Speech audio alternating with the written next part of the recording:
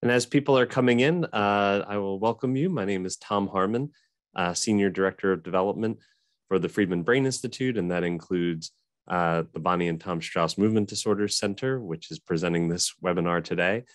On the screen is a flow code, kind of a fancy QR code. If you're so motivated, we'll put this up at the end of the webinar as well, and you can point your smartphone at it and be able to make a donation to these amazing faculty that are presenting to us today. So it is 4:02. And I think we have I've seen a slowing down of people entering the webinar. So thank you all again for joining us. And without further ado, I will turn it over to Dr. Susan Bressman. She is the Merkin Family Chair, the Director of the Bonnie and Tom Strauss Movement Disorders Center, and Professor of Neurology here at the Icahn School of Medicine at Mount Sinai. Thank you so much, Dr. Bressman. And thank you. And greetings and welcome to all listening in to us today. This is our second webinar and hopefully a yearly tradition. I'm just glad to welcome you all as we are hopefully emerging from COVID. Last webinar was really embedded in thoughts about that. But despite COVID and the last year that we've had, our center, the Bonnie and Tom Strauss Center, is bigger and better than ever. So I'm going to start by giving folks a little overview about our numbers and how active we are. So in 2021, we had over 11,000 visits, including almost 1,800 new patient visits. Those are patients that are new to our group. And that activity is actually ahead of 2019 pre-COVID by many hundreds of visits. So, you know, I'm very happy with how busy we were in 2021, despite Omicron and all the craziness we were going through. We also grew our team. We now have a total of 10 neurologists. One started in September, Vicki Katz-Nelson, a former fellow, a fabulous clinician. And one is starting in June, Emmanuel During, who has expertise in sleep.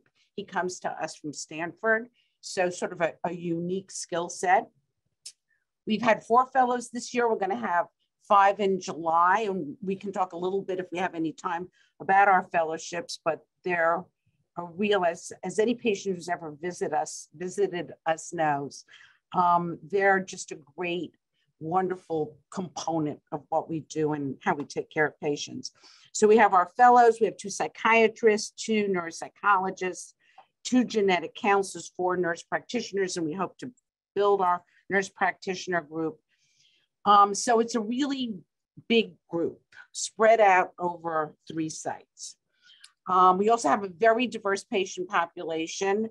Parkinson's, dystonia, and tremor make up most of our patient population, but we do see a significant number of patients with tics, Tourette's, chorea, like Huntington's disease, gait disorders, ataxia, we can talk about that.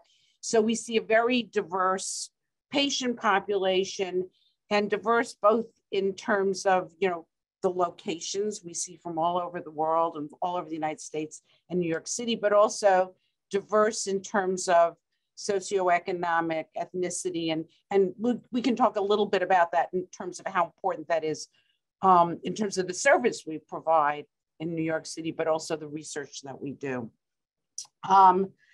So our research, we're going to talk a lot about research today. In fact, that's what today's topic is. It's an update on our research activities.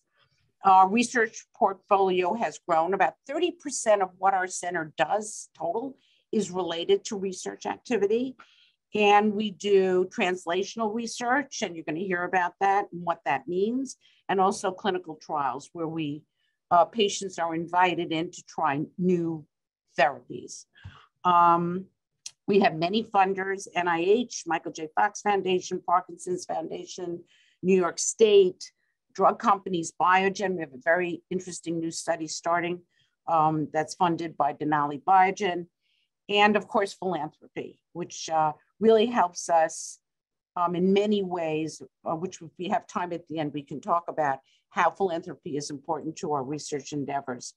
You're going to hear more about the specific activities from Dr. Saunders-Pullman, Dr. Peter, and Dr. Jimenez Shahed, and I'll introduce them in a little bit. So I just wanted to give you a little bit of an update about our center and what we've been doing. We've been working hard to establish processes so that we can unify ourselves. You know, being at 3 sites, it's not always easy. Each site has its own specific needs. So and research is going on in all 3 sites. So we work together. We have working groups that bring us together so we can talk about our common activities and bring ourselves together. Hopefully soon, these have all been Zoom, but hopefully some of this will become personal, where, you know, face-to-face soon, and we're looking forward to that. We've also been green-lighted to build out our space. This is critical. So we are at 3 sites now, but we have this very big space on the west side near Mount Sinai West that we'll be building out soon.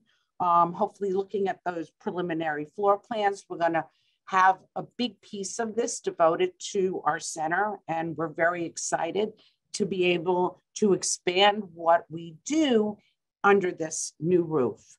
We're especially looking at how we can build our multidisciplinary care. I mean, right now we pride ourselves on being a very integrated group with genetic counseling, neuropsychology, psychiatry. We have physical therapists, speech therapists, occupational therapists we turn to, but we want to expand what we do. As many of you know, especially for Parkinson's, we can have issues, and we're going to hear about it, bowel, bladder issues, blood pressure issues that can be really very disabling.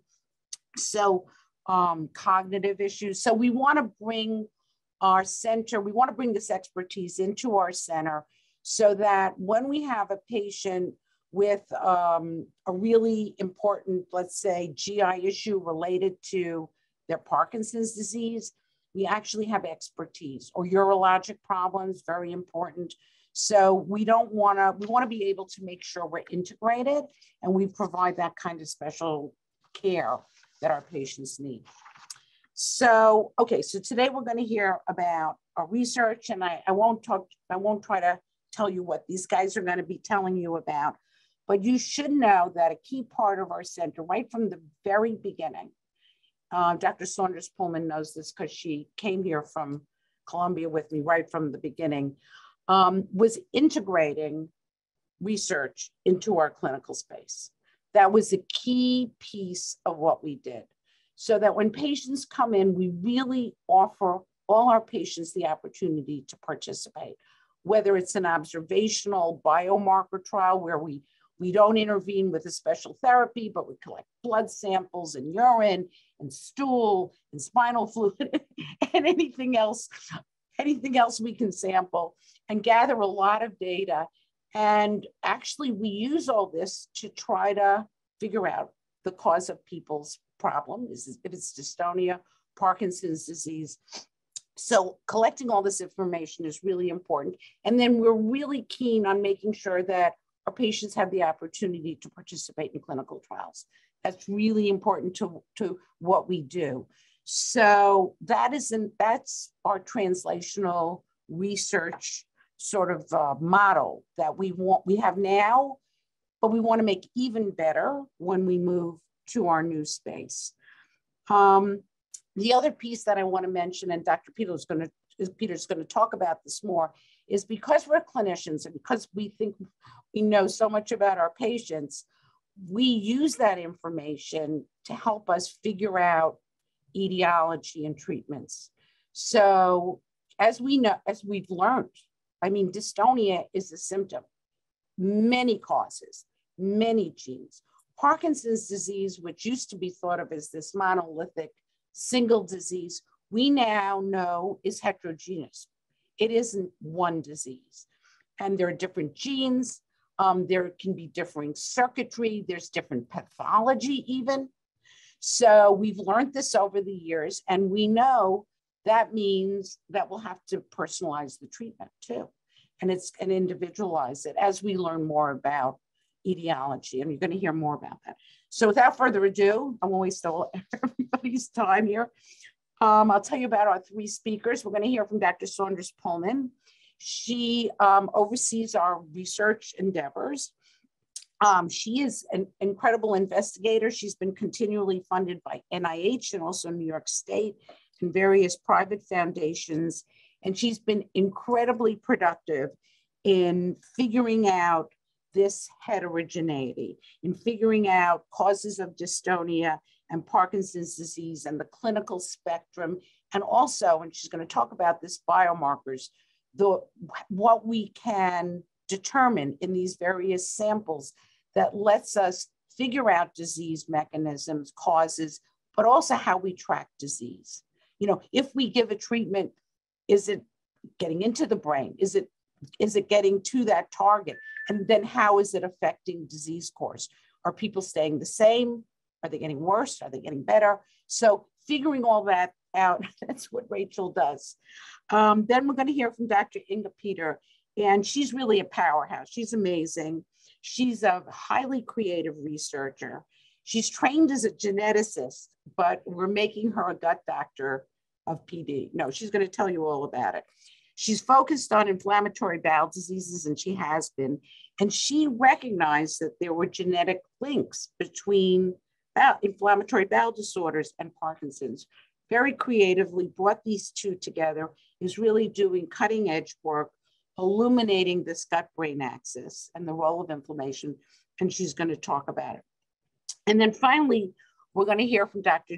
Julie Jimenez-Shahed, and she's also another amazing woman who has the very tough job of running our DBS program. It's a very busy, complex program, coordinating assessments from multiple clinicians, and she's done an amazing job improving our program.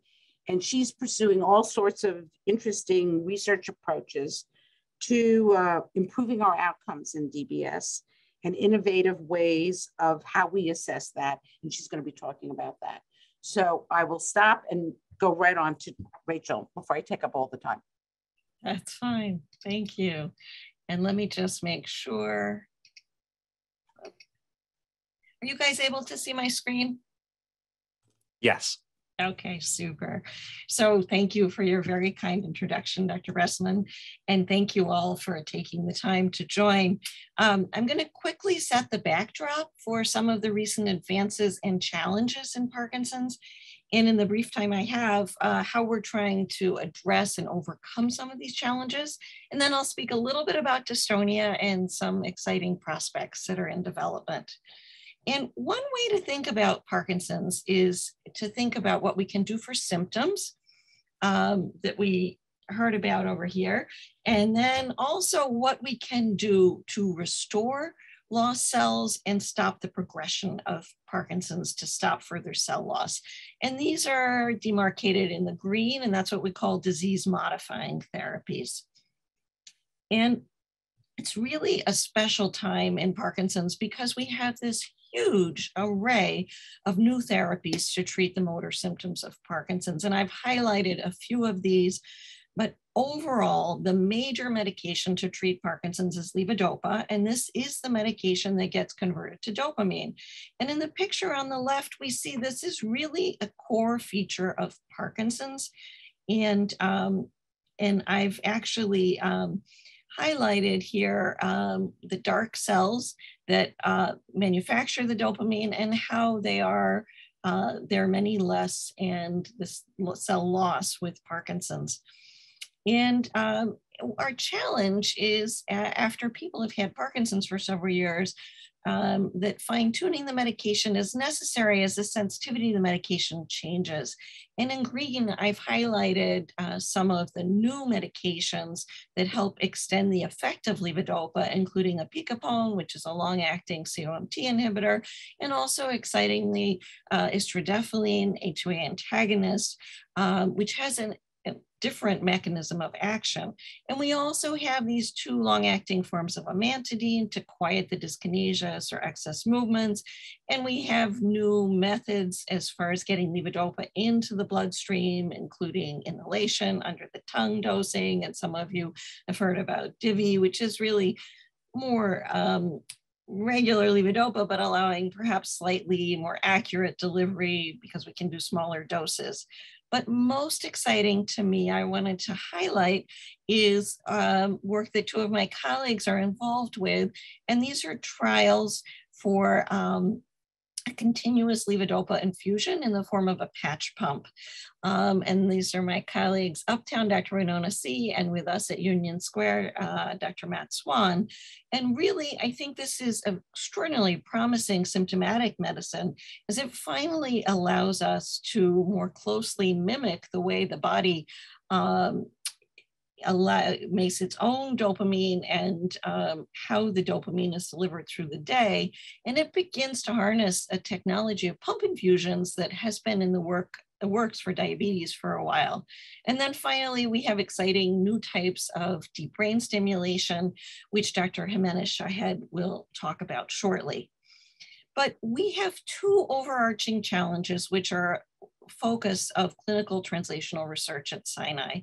One is already alluded to by Dr. Bressman, which is down in the lower right, this dark blue, that we really need to address the non-motor features of Parkinson's that are not necessarily remedied with levodopa-related medications or surgery. And in particular, as was highlighted, some people with Parkinson's develop cognitive decline, confusion, significant anxiety, depression, blood pressure drops. Some people develop severe gastrointestinal or urologic problems and other sleep issues. And these are important, these non-motor features, in 2 ways. Of course, most importantly, we need to have better treatments for these because they can significantly impact quality of life. And they're also key to consider because they may be related to how Parkinson's develops, and they may even provide roots for understanding and combating the neurodegeneration in Parkinson's. And we'll hear about constipation and GI and how that relates from Dr. Peter. And oops, just a minute. Oh. Little glitch there, sorry about that. And then I also want to highlight sleep. And we recently received NIH funding for a pilot study relating to sleep. Sleep is important not only because the brain is making dopamine at night, and if we're awake and not sleeping, we're using up the dopamine, and there may be less of our own natural endogenous dopamine in the morning. It's also important because, and also, of course, we don't want to be fatigued during the day, but in resetting the body's natural clock or the circadian rhythm, improving sleep has the potential to improve the daytime function.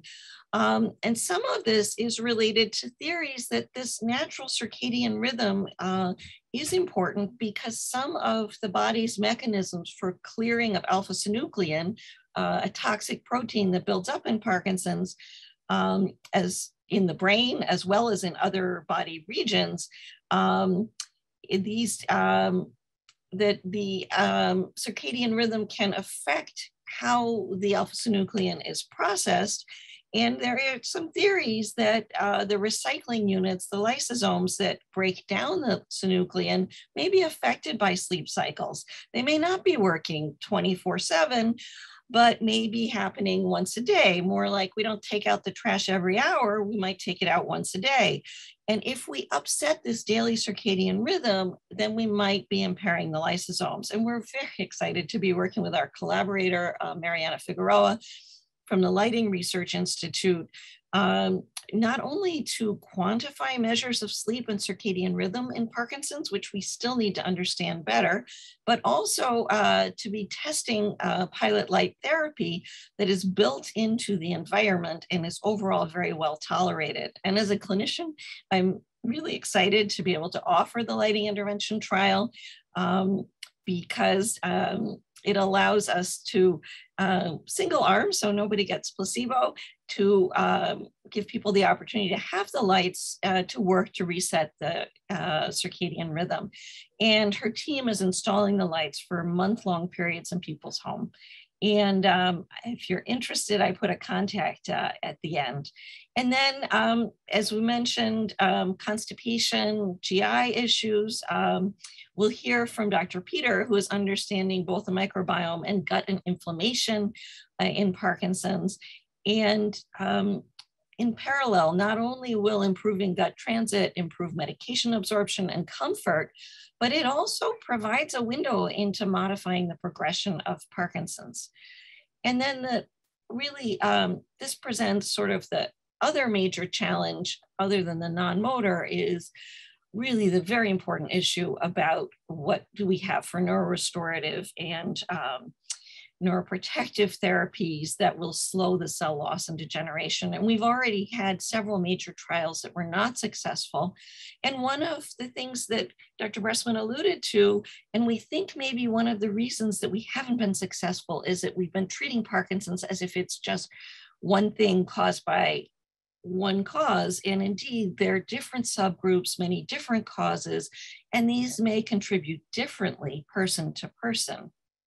And in this slide, I show a schema from Clemens Schertzer's group that shows in a hypothetical study to improve cognition, that with a particular mutation in GBA, that actually by limiting to this subgroup, we can only need to enroll 36 people in each arm compared to a bigger study if we took an unselected group, which would take 900 people. And as you can gather, this would mean that the study would be done more efficiently, and hopefully pharma would be willing to take more risks with the study. So we hope that in unraveling the causes, we'll not only have more efficient trials that will increase our odds for success, but we'll have cocktails that will really be more tailored to individual people. So we're seeing a shift in looking at the genetics even more, and hopefully towards this personalized approach. But it's even more nuanced than we realize, in that only about 30% of people with LRRK2 mutation, one of the major Parkinson's mutation, develop Parkinson's by the age of 70. So the question is, what are the other genetic and environmental factors and other factors that increase their risk, because we want to modify those?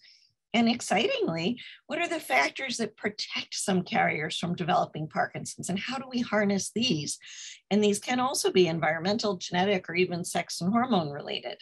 And we developed this NIH study, which we call BioPD, which is focused on the idea that the reason that many people, even with known genes, never develop Parkinson's is explained because there are many genes, or oligogenic. And these genes not only are important for people with LRRK2 and GBA, but we hypothesize that they may be important for people without LRRK2 and GBA mutations as well. And some of the genes that we're looking at relate to major factors that are emerging as really important themes in Parkinson's: the inflammation and the immune system, the lysosomal system, the part of the cell that works on recycling and processing proteins. And the lysosome really is a major player in Parkinson's, related to mutations in GBA or glucocerebrosidase. And not only are gene therapies being tested, but we're realizing that the pathway is also involved in a group of people without GBA mutations as well. So we want to learn which ones.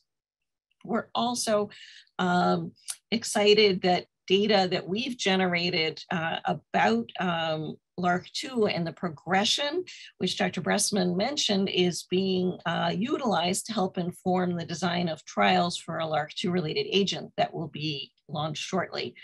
And all of our work involves extensive national, international collaboration. And so we're collecting samples, and many of you are part of this study and patiently working with Dr. Bressman, Debbie Raymond, our genetic counselor, and our wonderful extensive research team that I haven't shown here. We're collecting samples, and these are shared with the NIH so that these can be more widely used and understood. And then our collaborator at the Mass General, Dr. Laurie Ozelius, along with Eloy Domingo, are working on genetic analyses. We're focused primarily on Ashkenazi Jews for the reason that there is less heterogeneity, and so it's easier to find a signal in our particular population. But then we are planning to then go forward and do replication in people without Jewish ancestry as well. And because of COVID, I think across the board, there's more understanding of the importance of the immune system and that inflammation may affect the development and progression of disease. And we're working with our colleague, Dr. Tawfiq Raj, who takes samples we collect and actually separates out the particular immune cells called monocytes in looking at inflammatory markers and genes that may modify Parkinson's. And we'll also hear about another direction of inflammation from Dr. Peter shortly. So, well, there really isn't time to go over too much specifics of the research, and I'm under orders to limit the time. I wanted to mention another non-motor avenue we're utilizing to understand subgroups and progression of Parkinson's into the brain, which is olfaction or smell. And I'm showing here the scratch and sniff tests we use and data from paper that was actually accepted today into neurology, showing that two major things. One is that even within LARC2 PD, that there is a diversity of smell scores, and smell is rated from 0 to 40 as far as the correct responses. And we see even in, this is idiopathic PD, people with Parkinson's without mutations, that there is some range there as well. And what we report in our paper is that the baseline olfactory score is associated with the age at onset of Parkinson's and also with progression of Parkinson's. And I wanted to make sure I had time for dystonia. And while we address dystonia, we're facing different issues in that most dystonia is not neurodegenerative. It is, as Dr. Bressman mentioned, a very heterogeneous. And the focus, though, is on treatment of symptoms as well as the underlying dystonia. And while treatment with botulinum toxin, the chemodenervation, is key to treatment of dystonia that affects one part of the body or where one part is especially troublesome, there is some exciting progress with the new form of toxin, the daxibotulinum toxin. There's also progress in anticholinergics, which may be helpful in some types, many types of dystonia, but have been very much limited because we're too indiscriminately blocking the acetylcholine receptor. We're not there, but I think it's a tremendous avenue as far as pushing things forward. But in other ways, our challenges are similar to Parkinson's in that the personalized approach really is key. And our center, led by Dr. Bressman and the dystonia research, has been steadfastly committed to understanding the genetics of dystonia, and in doing so, how this may lead to new therapies. And I want to highlight that we now have windows that offer insight into different forms of dystonia. And some of our focus is on these particular neurotransmitters. And this slide emphasizes some of these, including where the major dystonia genes in research led by Dr. Bressman, Dr. Ozelius, including DIT1A, DIT1, TOR1A dystonia, FAP1, DIT6, and some of the others, rapid onset dystonia, Parkinson's, GNL, and linkage to SGC, how these fit in. And excitingly, more recently, discovered VPS16 gene and the Hops complex, which brings us back to the question that we brought up before as the lysosome, and this may play a role in dystonia more than we had realized before. And we really have a lot more to do because with the exception of the dopaminergic system and dopa-responsive dystonia, we don't have specific targeted medicines. And we do think that discovering new genes, particularly those related to torticollis or cervical dystonia and blepharospasm, will help. We're also interested in dystonia from a larger so-called circuits approach and overcoming many of the barriers to understanding who responds to deep brain stimulation and why. And we'll hear more about this from Dr. Jimenez Shahed. This shows just some of the recent publications we've been involved in. So I realize I've gone over with my time and I've only given some highlights, and I hope that I will have conveyed that there has been significant progress. There are many challenges ongoing and ahead, but we are hopeful and excited to break down barriers and come up with solutions. And before I introduce Dr. Peter, I want to express my tremendous thanks to Bonnie and Tom Strauss, who have established the Movement Disorder Center, and the many others who have supported our research, participated in studies. It takes a village, and we are very grateful. So further in that regard, I want to introduce my colleague, Dr. Inga Peter, who's professor of genetics at Mount Sinai. And Dr. Bressman may give more titles, but she's been a guiding light as well as a tremendous advocate in helping us obtain and analyze data from the immense BioMe genetics project. And then another one of her tremendous achievements is related to Crohn's. And if you wanted to partner with us and her and donate stool, and if you're having a colonoscopy at Sinai and would be willing to share biopsy tissue, I had given some links there, and perhaps then somebody, I think they're not on the screen. Wait, did we lose this? Sorry about this. Let me stop sharing. And then I don't know if I did this or not. Sorry about that. Let me. So these are some links, and if you want to reach out, and then also some links about the sleep study and for dystonia. So thank you all so much. And we can share those links in a follow-up email as well. So I think we can move on to Dr. Peter. Right. Good afternoon. Thank you so very much, Rachel and Susan, for your kind introduction. I'm really delighted to be here. I will share a few slides, and it will tell the story that describes my work. So I just wanted to start by saying that around the time I just graduated from my PhD in 2000, when I came across this picture, and that was taken by a professional photographer who took 2,000 pictures from people in a small village in England. And what we're looking at is actually double portraits of 12 people. And in the middle is the image that he slowly morphed all of these images into one image.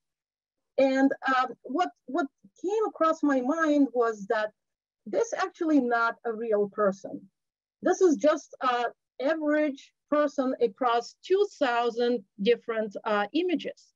But when we look at our current medical care, we're all treated as with the average therapies, with something that shows average response, or people who demonstrate some average biomarkers. And then I realized that in order to really achieve significant improvement in medicine, we need to treat a person and not necessarily a disease. And that's where my passion comes from when I really try to address the clinical research in my work. So my research actually has been focused on inflammatory bowel disease up until about 4 or 5 years ago, where we studied the risk of Crohn's disease. And Crohn's disease is a type of inflammatory bowel disease that is a chronic disease of the gut associated with excessive immune response to good bacteria in the body. It just misrecognizes a good bacteria, takes it for pathogen, and starts attacking it. And the own immune system attacks it so much that it causes damage to the gut and eventually to chronic inflammation that becomes so intense that the process is irreversible. And this is what we call inflammatory bowel disease. There is no cure, but there are some therapies that allow to keep it in remission. So our goal was to study novel genetic factors that lead to inflammatory bowel disease, because we know that understanding the genetics will eventually lead us to novel therapies. And we were extremely surprised when we were analyzing our results that one of our top hits was a LRRK2 gene. And even we, in the field of IBD knew that LRRK2 was a major risk factor for Parkinson's disease. But it was very difficult for us to believe that these two seemingly unrelated diseases can be, connected genetically. And it took us 2 years to really prove that LRRK2 indeed is the risk factor for Crohn's disease. And that's how this entire line of research started. And actually, when we analyzed our data, we went back and we realized that the idea of the gut-brain axis is not new. It's been described many, many years ago and decades ago, and it infers to the fact that there is a directional relationship between the gut and the brain. And that works through when we have changes in the mood, it impacts our gut, and vice versa. When we have an upset gut, we can be depressed and we can have other changes in the brain. But the mechanism, how it all happens, is still largely unknown. So what we're trying to do, we're trying to really solve this puzzle piece by piece. And I will share with you just a few of our major findings and how they can impact the field of Parkinson's disease. So initially what we found was very interesting is that it turns out that people with inflammatory bowel disease are at increased risk of developing Parkinson's disease, about 30 to 40%. And these results hold up in the entire world. The papers that came out from Denmark and Sweden and Taiwan and China have shown that patients with inflammatory bowel disease and intestinal inflammation are at higher risk of developing Parkinson's disease. What also was really interesting is that if inflammatory bowel disease patients were exposed to anti-inflammatory therapy earlier in life, they were actually protected against Parkinson's disease. And the protection was significant. It was about 78% decrease in the risk of Parkinson's disease, indicating that controlling intestinal inflammation early in life could be a potential strategy to prevent or postpone Parkinson's disease in people at high risk of developing Parkinson's disease. Another observation that we've noticed was that the newer drugs that are now being considered to treat Parkinson's disease, which are LRRK2 inhibitors, are actually able to reduce the colitis, to mitigate, to rescue colitis in animal models, further suggesting the strong link between intestinal inflammation, chronic inflammation, and Parkinson's disease. And the last and probably most exciting side of this research is the new developments in the field of microbiome. And the microbiome is considered to be a combination of all the bacteria that lives in our body, which outnumbers human genes by many thousands. And these bacteria play a very important beneficial roles in our body. They fight pathogens, they involved in the development of the immune system, they protect our gut from different interventions, and all these functions are very important. And it's been shown for years now that patients with inflammatory bowel disease have significant dysbiosis, they have lower bacterial diversity, and they also have a lot of pro-inflammatory bacteria. But it's been really recently, only a few years since we realized that the microbiome of patients with Parkinson's disease is also significantly altered. And while there are only few studies that are currently able to provide some insight into the microbiome associated with Parkinson's disease, what we learned so far is actually that the pathways involved in the fatty acid oxidation are the ones that distinguish between the microbiome of patients with Parkinson's disease and unaffected controls. So I think that the newer direction in the field of Parkinson's disease will definitely go through some kind of manipulation of the microbiome, which is both non-invasive and feasible through diet, through probiotics, prebiotics, supplements, and potentially even fecal transplants that have been shown already by a very limited number of studies to improve not just constipation in patients with Parkinson's disease, but also some symptoms of patients with Parkinson's disease, and definitely should be considered as potential new strategies for disease prevention and disease treatment.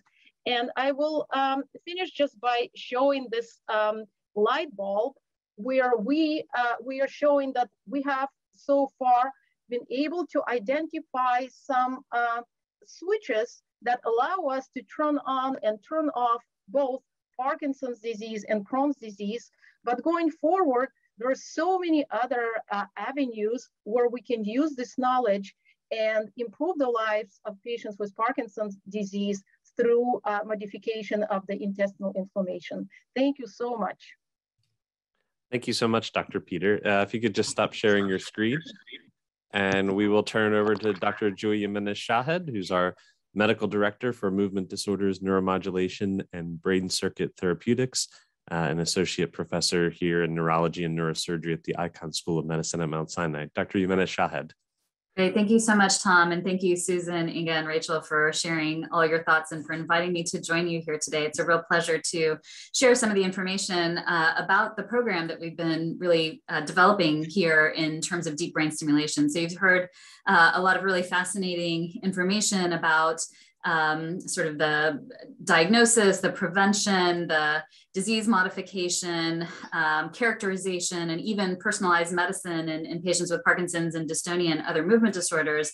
And we're really kind of trying to do similar work on the side of the deep brain stimulation. So for those of you who aren't familiar with deep brain stimulation, it is a surgical standard of care for treatment of many movement disorders. So often patients with Parkinson's or tremor or dystonia who have really not gotten the benefits that they're hoping for from medication, we can really transform lives by moving forward to this type of surgery, which can really be a lot better at controlling symptoms without having to deal with some of the complications of the medication management. So it's a really exciting field, and really in the last 5 to 10 years, we've seen a lot of huge advancements in the technology that's available to us that we can use to really optimize this type of surgical treatment for our patients. So it's a really exciting time to be here.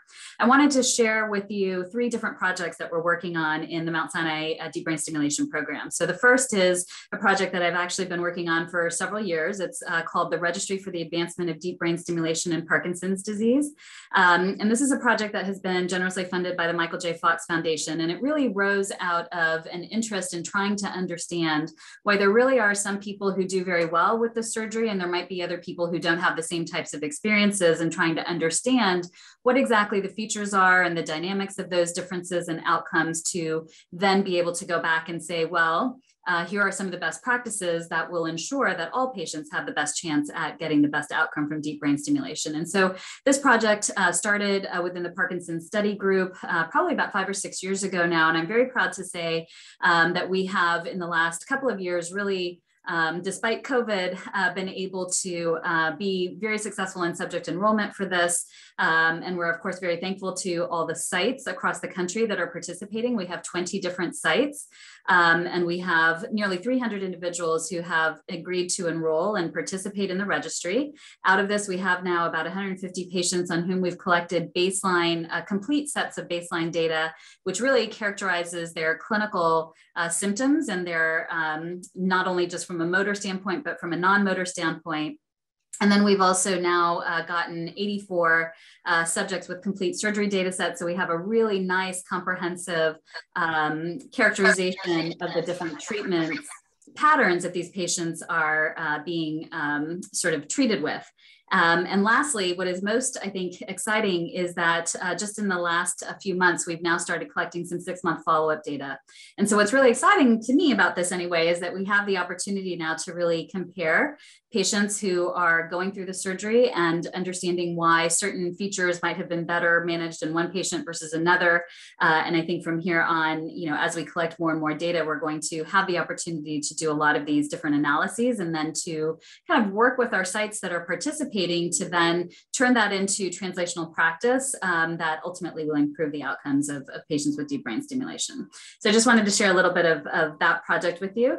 The second one that we've been working on is actually a little bit of a shift. It's a clinical research project, but it's really more about implementation science. And so some of the things that we've learned out of COVID is that we can actually pretty efficiently do telemedicine care for our patients with movement disorders. And some of you who joined us last year may have heard a little bit about these different kind of activities that we're doing. And we have now been able to partner with a company that specializes in the video analysis of movement disorders. And so they're using things like computer vision, software, and analysis to really look at the kinematics of patients with movement disorders. And of course, that starts with Parkinson's disease, but this can also be applied to tremor and to dystonia.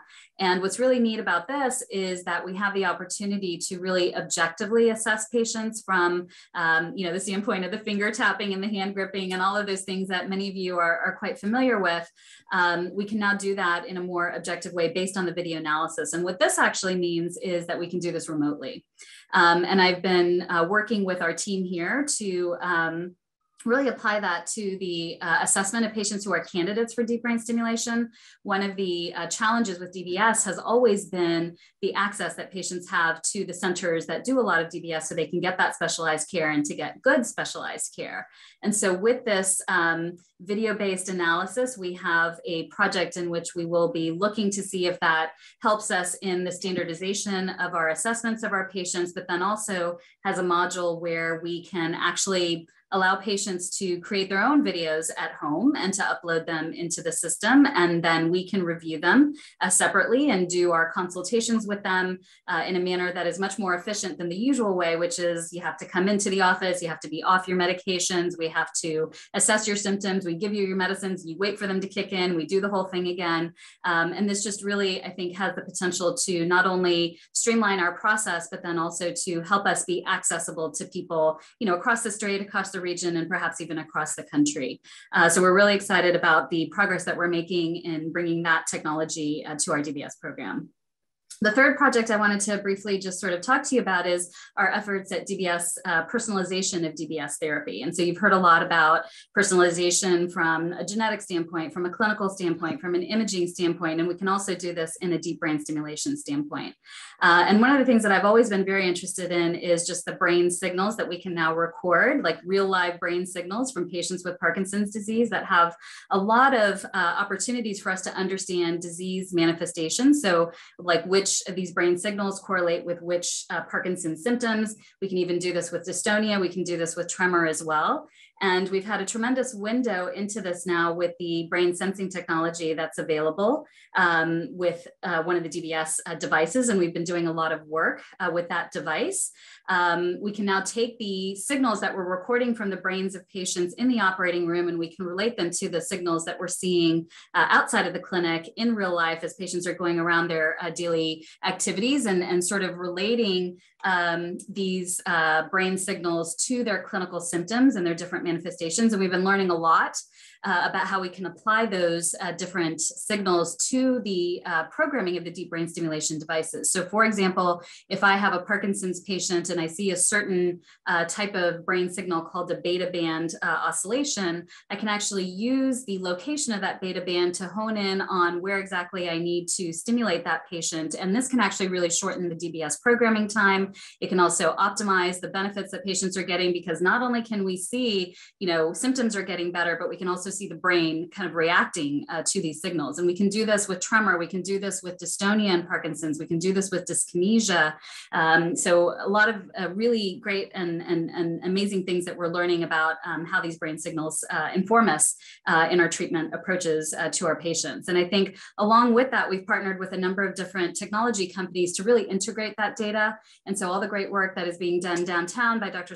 Pullman and Dr. Bressman and their research teams, we can continue that sort of characterization of patients into the more chronic phases of disease states. And we are aiming to establish a physiologic database, a clinical database, and even a circuit database of these patients so we can investigate how best to apply that deep brain stimulation electricity to control those symptoms and really optimize symptoms for patients. And the way we do that for one person might be different for the way we do it for another person. And we'll have this kind of opportunity to really investigate that and dig into it a little bit deeper and learn a lot more about what we're doing, how we're doing it, and how certainly to do it better. So I just hope that was interesting information for you, Tom. That was what I had to share. So I'll pass it back to you. No, thank you so much, Dr. Yumenishad. And actually, we have a question in the Q&A for you. Are you considering adding dystonia to your DBS patient registry? That is a fantastic question. And Susan and I have had some wonderful conversations about how to do that and whether we can do that. And so the good news is, so the answer is yes, we are considering that. And we are very interested in adding that. The reason being that we have the infrastructure now completely in place. And so it's really just a matter of planning and putting it together and doing the same thing that we did with Parkinson's registry, which is getting it off the ground and launching it. So we're very much interested in getting that started. Excellent, thank you. And a question that we had received ahead of time, I'll take it to you, Dr. Inga Peter. Yeah, obviously your work with the gut microbiome and its connection to Parkinson's disease. Folks were asking about the use of probiotics. Do they help with Parkinson's disease at all? And if so, which ones would you recommend? Yeah, this is a great question. So there are a number of studies, some clinical trials that have used different probiotics, individual bacteria or a combination bacteria in milk and other capsules, have shown that mostly it improves the constipation symptom and not really the course of the Parkinson's disease.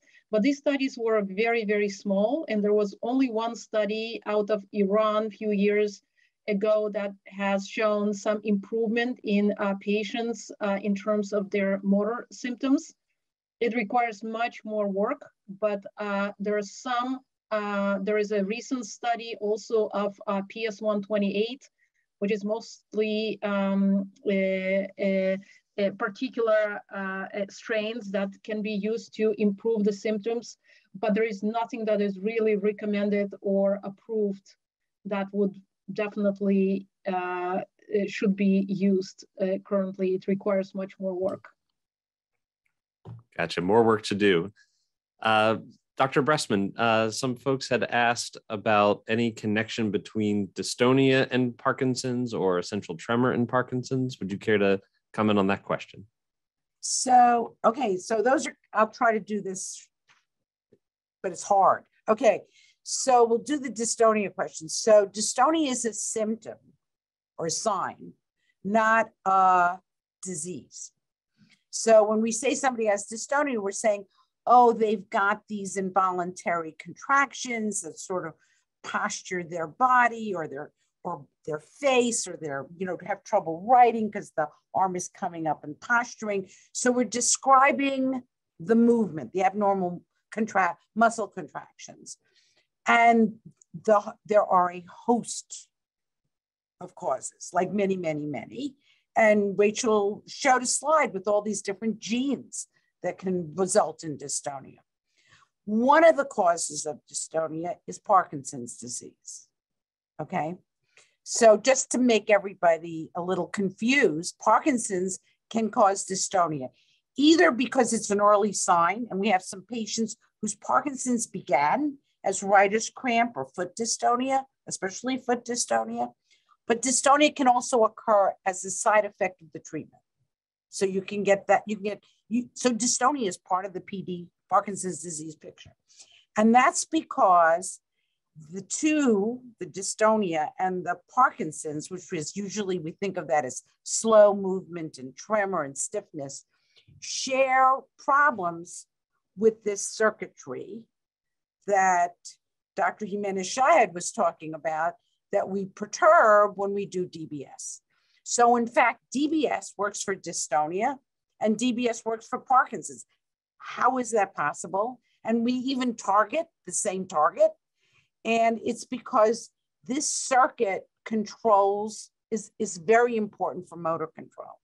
And when it's malfunctioning, you can end up with dystonia or Parkinson's, and you can fix it with DBS. So that's the long answer for that. As far as essential tremor is concerned, essential tremor really is a different condition from Parkinson's, okay? They are different, but sometimes can be confused because you can have tremor as the first feature of Parkinson's disease, and essential tremor is marked by tremor. And so usually we don't have a big problem separating the two, but sometimes they can be a little confusing. And so we do something called a DAT scan. We can do a scan looking at dopamine transporter, and sometimes that can help us distinguish, but we're such fabulous clinicians. We think that we don't really need to do that. But there is some data actually that, and we know this, there's more than some data, that a subgroup of people with essential tremor do go on to develop PD, Parkinson's disease. So there is a connection there for sure. Most people with essential tremor don't have Parkinson's, but that can be, there's not uncommonly in our patients, there's this early history of essential tremor.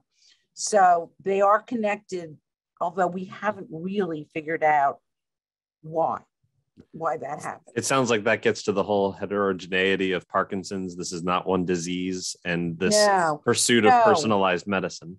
No, and going back many years, actually, this was Rachel's husband, going back many years, we were really interested in whether people who had essential tremor and then developed Parkinson's were different than the rest of everybody with Parkinson's, and they probably are. So again, personalized heterogeneity, exactly. I might try and get at least two more questions, but one I think is important to a lot of people. Going to Dr. Jimenez-Shahed, asking, we've obviously talked a lot about deep brain stimulation in general, as well as your work in particular.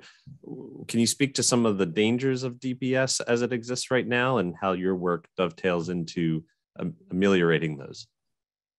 Yeah, so I think, deep brain stimulation is a surgical therapy, right? And not only that, it's a brain surgery. So we totally understand, some trepidation that people might have about undergoing a brain surgery to treat their Parkinson's disease. Having said that, as far as brain surgeries are concerned, this actually is one of the safer types of brain surgeries. We're not going in and cutting things out. We're not damaging, hopefully, anything when we are placing these deep brain stimulation devices. And for all intents and purposes, implanting the hardware is actually a reversible process. So having said that, it is, like I said, brain surgery. We are putting things in there. There are some potential risks associated with that type of procedure. People may have headaches. They might have seizures. They might have strokes. They might, have difficulties with excessive movements. Just in the kind of perioperative period, there might be risk of infection. But thankfully, in the hands of experienced surgeons, such as we have here at our center, these risks are very low. And we do a lot of different things in our pre-operative assessment, as well as in the OR itself, to really kind of minimize those risks and to ensure that we're handling patients in the most safest ways possible. And so our risk rate for that is actually very low. Excellent. Well, we are at 5 o'clock, so let me formally thank all of our panelists and for all of you who tuned in. We will try to answer whatever questions we didn't get to. We'll try and get you answers after in the next several days. Again, this is our QR code if you're inspired to donate to the center. Obviously, we have amazing talent, as you've heard, and a lot of work to do. A lot of the answers to the questions actually were, we don't know yet, we need to do more research. And so that's where your support can really make a huge difference. You can point your smartphone at this flow code, which will remain up for a period of time. But again, thank you to all of our wonderful panelists, not only for these talks, but of course, the amazing patient care, training, and research that you do every day. Thank you all so much and have a great rest of your day.